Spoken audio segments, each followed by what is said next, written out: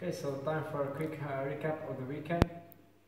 As you may have known, I raced a time trial not so far from here, and I have to say the conditions on the day were perfect, but I experienced a problem with my time trial suit that I didn't realize earlier.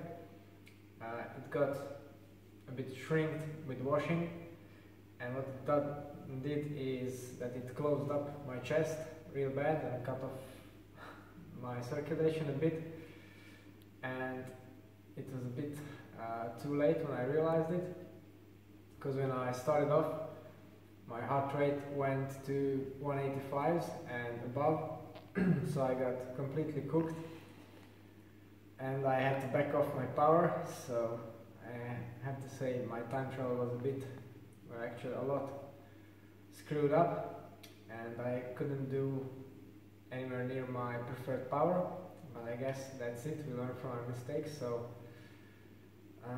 it's time to go on for next week.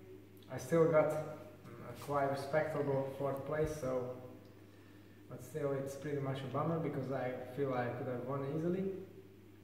On the other hand, the bike worked perfectly,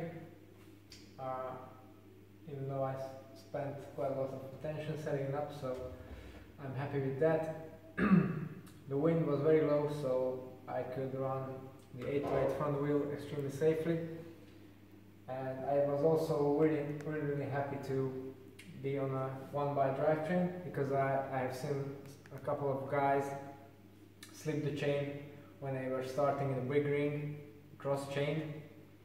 And obviously a 1x setup eliminates this because it has a clutch and derailleur, so your chain can't really slip, and it also makes it a bit easy to concentrate on your riding when you just have to think easier or harder. The rest of the kit, the shoes, were really fine as well, very comfortable, extremely stiff. I'm talking about the S-Works Sub 6 shoes now. The helmet, Giro Arrowhead, also performed brilliantly. I didn't overheat, even though it was very warm for the season. It was it was a lot warmer than the days before. I don't think that has been a problem. So now I'm going to still focus on my time trialing, as I have one more TT coming up on Sunday. It will be quite a hilly course, so what I've done to my bike to prepare, I put on a bigger cassette, Lemon 32 on there, so I have an easier climbing gear.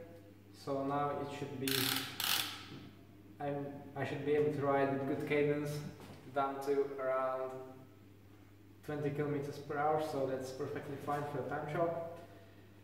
It's going to be 25 kilometers, roughly 32-35 minutes, depending on the course. So I will need a water bottle for this one. So I'm going to use the Elite Aero water bottle, and then the rest of the setup pretty much stays the same. Obviously I have training tires now.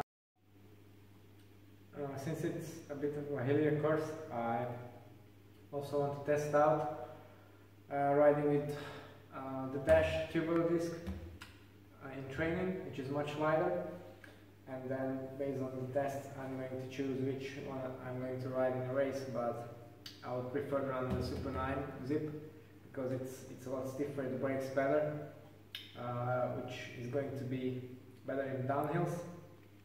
I also need to work on my descending as well, since I've been riding on the flat a lot lately. It's a bit rusty, so I need to work on that. Today I was trying out some aero tucks to gain some speed, but I definitely need some work on cornering.